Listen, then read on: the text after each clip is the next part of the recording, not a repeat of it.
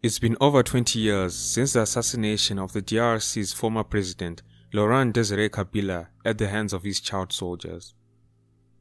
Kabila was the leader of the rebellion that overthrew President Mobutu of Zaire in 1997 and restored the country's name. What many don't know about him is how he spent most of his life in exile, engaged in the illegal gold and diamond trade, as well as wild schemes to overthrow the dictatorship of Mobutu, his immediate predecessor. Along the way, he briefly recruited Che Guevara in 1965, as well as the armies of Uganda and Rwanda, which helped bring him to power in 1997. In this episode of African Biographics, we'll look at the life story of Laurent-Désiré Kabila, the former president of the Democratic Republic of the Congo, who was assassinated by his child soldiers. Laurent-Désiré Kabila was born in the province of Katanga, a part of what was then Belgian Congo. This was in 1939. He completed his studies in high school in Elizabethville, now Lubumbashi, in the DRC, and then studied political philosophy at a French university. It is also said that Kabila attended the University of Dar es Salaam in Tanzania. In 1960, when he was 21 years old, Kabila became a leader in the political movements allied to the first Prime Minister of independent Congo, Patrice Lumumba. At the dawn of Congo's independence from Belgium, the young Kabila was one of the bright young men who may have become a star in his country's politics at the time. Yet after the United Nations intervention and the assassination of Patrice Lumumba, the cream of these young Congolese politicians were exiled. The army also chased Kabila and other communist sympathizers away into the bush, where they formed a guerrilla force. These young Congolese then formed a rebellion, which was then backed by both the Chinese and the Russians and a half-dozen other African countries. The rebellion by this group of fighters, including Kabila, attracted the attention of the United States. The United States was panicking about possible Soviet gains in newly independent Africa. The Americans recruited Belgian officers, exiled Cuban pilots, as well as foreign mercenaries. Forced to retreat, Kabila and his friends turned to the Cubans and Che Guevara for support. So Che Guevara and his squad arrived on the Tanzanian-Congo border with a small contingent of guerrilla fighters. This was in April of 1965. However, in his diary that was published in 1999, Che Guevara noted Laurent Kabila's lack of involvement in the party and the general lack of organization in the group.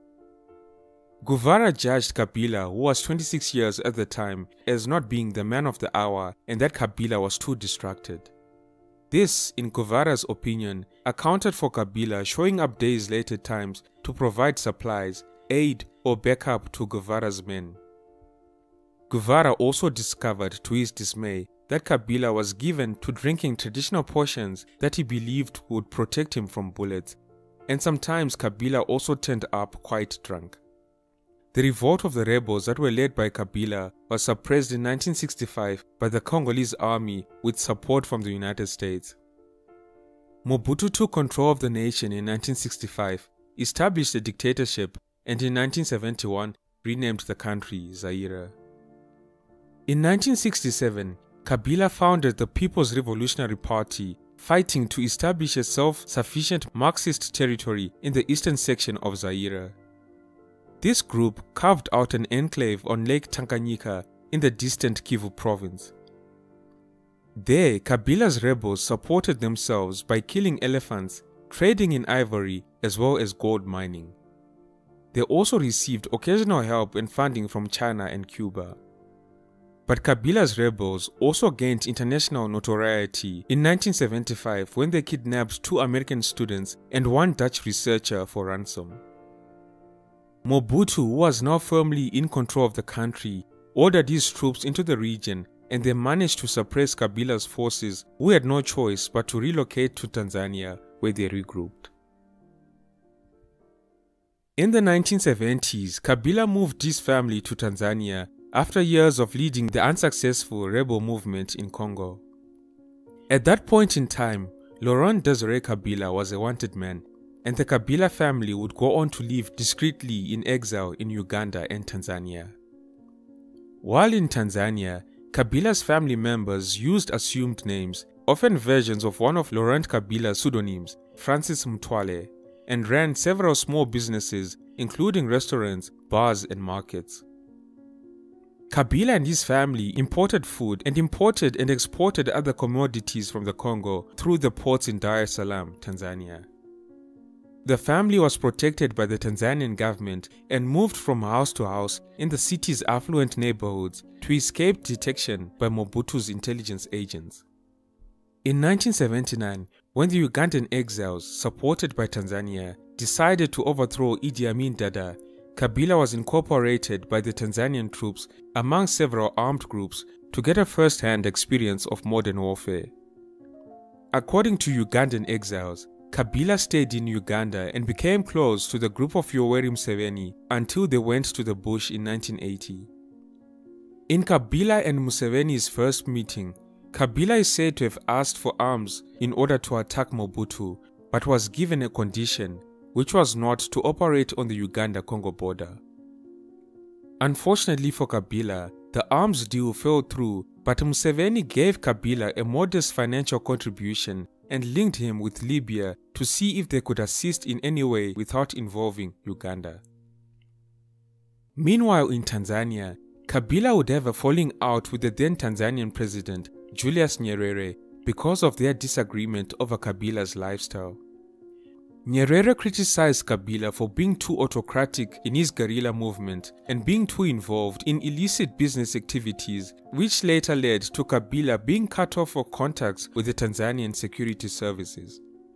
At the time, by 1985, while Kabila was living in Dar es Salaam, he had been involved in smuggling gold and diamonds as well as timber on Lake Tanganyika. His other businesses included running a bar as well as a brothel in Tanzania. After all of this drama, Kabila disappeared from the public view for the next 15 years and did not re-emerge until 1994. So Kabila only surfaced again in 1994 when the Rwanda Patriotic Front, the RPF, took power in Rwanda. Ugandan President Yoweri Museveni introduced Kabila to the then Rwandan Vice President, Paul Kagame, who had a sharp conflict with President Mobutu. Kagame was cross with Mobutu over the presence of Rwandan refugees on the Rwandan-Congo border who were being held hostage by Interahamwe militias who were Hutu militiamen that had led the genocide back in Rwanda, as well as elements of the former Rwandan army and the former Rwandan government. The presence of the Interahamwe in Congo, as well as Mobutu's continuing support for his old Hutu allies, sowed the seeds of much of the upheaval that was to come and the Zairean leaders' own downfall. The Interahamwe and former Rwandan government officials used the refugee camps in the Congo as bases to launch attacks against the new government in Rwanda. By 1996, Rwanda decided that it could no longer tolerate the refugee camps. The Tutsi of South Kivu in Zaire, who were called the Banyamulenge, staged an uprising in the summer of 1996 against Mobutu's government. This was with support from the government in Rwanda. By the second half of 1996, the alliance of the Banyamulenge, as well as the Tutsi of North Kivu, Kabila's rebels, Rwanda, Uganda and Angola, formed to overthrow Mobutu. The alliance appointed Laurent-Désiré. So here are the reasons why the different countries and the different groups supported Kabila. Uganda apparently supported him as a means of eliminating Ugandan opposition groups on the Congo-Zaire border and perhaps to also punish Mobutu. And in the case of Rwanda, as I said earlier, they wished to eliminate the Hutu refugee forces in Zaire and perhaps to punish Mobutu. The Angolan government, meanwhile, was motivated by a wish to punish Mobutu as well as to strike a blow against its opponents, who were the separatist groups in the Congo, as well as Jonas Savimbi's UNITA. So Kabila was chosen as a spokesperson and the leader of the coalition, probably in part because he was the oldest among the founders of the AFDL, but more importantly, he had a long history of anti-Mobutu protests going back to the 1960s. The alliance also became divided. Initially, the leadership of the AFDL was supposed to be collegial, with Kabila only being the spokesperson. But when he started calling himself the president of the alliance, other leaders are reported to have objected, especially Kisasengandu, who I spoke about earlier. Unfortunately for Kisasengandu, Kabila felt threatened by him and so consolidated his power base by organizing Kisasengandu's assassination. It is said that this assassination displeased the Kadogos, and this might have been the reason why they eventually assassinated Kabila in 2001. Meanwhile, with the end of the Cold War in the 1990s, Mobutu had lost so much of the Western financial support that they had provided in return for his intervention in the affairs of Zaire's neighbors. Marginalized by the new multi-party system in Zaire, as well as EU health, Mobutu finally relinquished control of the government in May of 1997 to Laurent Kabila and his forces. Mobutu died in exile a short time later. When the AFDL forces took control of Kinshasa on 17 May 1997, they were initially met with an enthusiastic welcome. Kabila would go on to be sworn in as the president of the newly renamed Democratic Republic of the Congo on the 31st of May 1997 and officially commenced his term as president. However, after perhaps one of the shortest honeymoons any victorious revolutionary leader has enjoyed, Kabila found his policies being challenged and his association with his foreign supporters, especially the Rwandan government, being viewed with suspicion. During his presidency, Kabila also went on to suspend the constitution. Some people saw him as a new breed of leadership, while others saw him as a continuation of the authoritarianism and corruption that he was supposedly replacing. Kabila wouldn't allow people to form the political parties that they wanted to form, and the elections that he had promised for April of 1999 became a distant dream. Kabila retained power to throw into prison those who dared to demand that he fulfill his promises, and he used this power very often. He also placed his leading opponent, Etienne Tshisekedi, under house arrest. However, in May of 1998, Kabila authorized a legislative assembly. During this supposed period of political liberalization, his opponents continued to be arrested. So it came as no surprise when in August of 1998, some of the groups in the Eastern Congo that helped place Kabila in power began to oppose him and began a rebellion against his government, accusing it of numerous human rights abuses, including large-scale massacres of civilians, as well as the president's apparent favoritism towards his own ethnic group for political posts. Furthermore, his former national allies, Uganda and Rwanda, began supporting these rebels after Kabila's forces invaded both Uganda and Rwanda in pursuit of guerrilla fighters. Kabila, however, found new allies in Angola, Zimbabwe, and Namibia, all of whom sent troops into the Congo in order to support Kabila's repression. All of this was the genesis of the Second Congo War, which devastated the country, with its effect still being felt across the DRC. For Laurent-Désiré Kabila, his survival skills served him well in exile, but deserted him once he had moved into the presidential palace.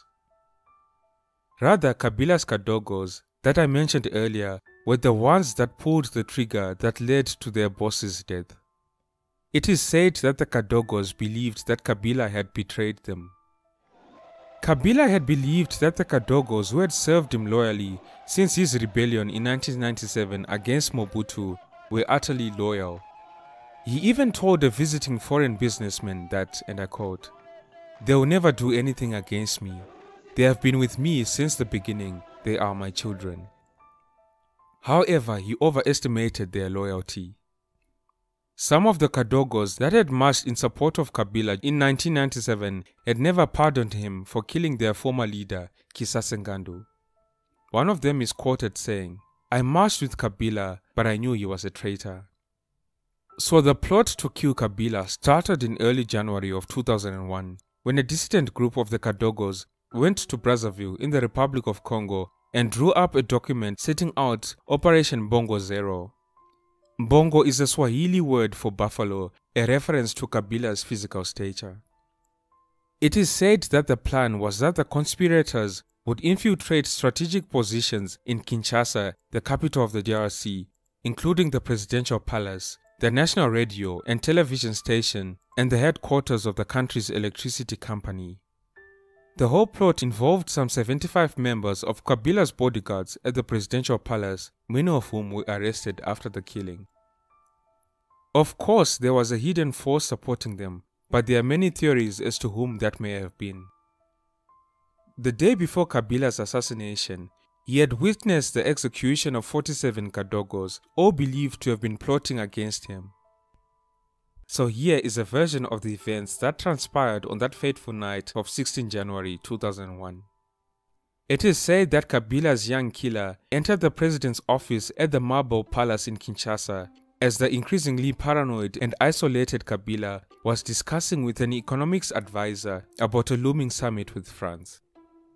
The assassin bent over Kabila, and the president, assuming the teenager wanted to talk to him, leaned towards him. The Kadogo then produced a revolver and shot the president 4 times and then escaped with other conspirators while the palace resounded with gunfire. At least 3 of those involved in the plot, including the unnamed killer himself, fled Kinshasa and may have gone into hiding in Brazzaville, the capital of the neighboring Congo. 2 days later, Congolese officials announced Kabila's death. Afterwards, his son, Joseph Kabila, then aged 28, became the next president of the country. After the events of that fateful night on the 16th of January 2001, a former aide to the late Congolese president Kabila, Colonel Edi Kapend, was sentenced to death for killing the president. Although Kabila had been shot by his bodyguard, 2 of his senior officials, Edi Kapend, whom I have mentioned, and Georges later, were implicated in Kabila's killing. Colonel Edi Kapend had been Laurent Kabila's right-hand man, as well as the chief of staff of the army. Edi Kapend and Georges later were found guilty of having been the mastermind of the assassination of Kabila, along with several other members of the late president's security team. 20 years later, in January of 2021, the men convicted of the assassination of Kabila were pardoned by the current president of the Democratic Republic of the Congo, Felix Tshisekedi. However, the case of who exactly was behind Kabila's killing hasn't been resolved. Let me know in the comment section below about the versions of Kabila's killing that you may have heard or read about. Don't forget to like and share the video if you enjoyed it. Thank you all for tuning in. This has been Tatenda for African Biographics. Until next time, cheers. Have a good one.